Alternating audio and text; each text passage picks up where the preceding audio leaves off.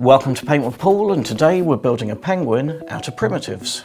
To choose the 3D objects, I pick on the 3D cube at the top of the screen. That opens up the 3D object menu, and I'm going to pick the rounded edge cylinder.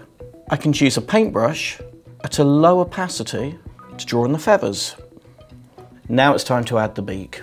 Back to the 3D tools icon. I'm going to change the colour first before I make the object. And this time I'm going to use the cone. If I use the icon on the left hand side of the object, it allows me to move it backwards and forwards on the stage.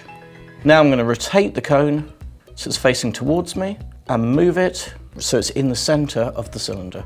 Now I'm going to create the eye, and for that I just need a sphere. Now I'm going to draw an eye on this sphere. I'm going to start with a large brush at a high opacity, and then with a smaller brush and a lower opacity I'm going to draw on the colour of the eye. First the darker light, then the highlights, and then finally the pupil. The last thing I'm going to do is add a white rim highlight at the top and the middle of the eye. So now if I press copy and paste, I have two eyes.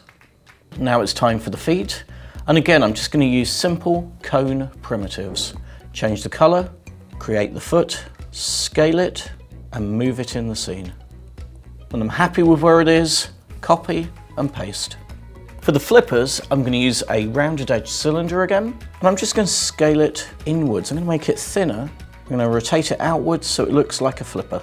Finally, copy, paste, flip horizontal. And I can move the second flipper onto the right hand side of my object. So that's a simple primitive penguin that anyone can make, and when you've done that, I'd like you to personalise it, to make it your own. I'm going to add a fez to mine. What will you make?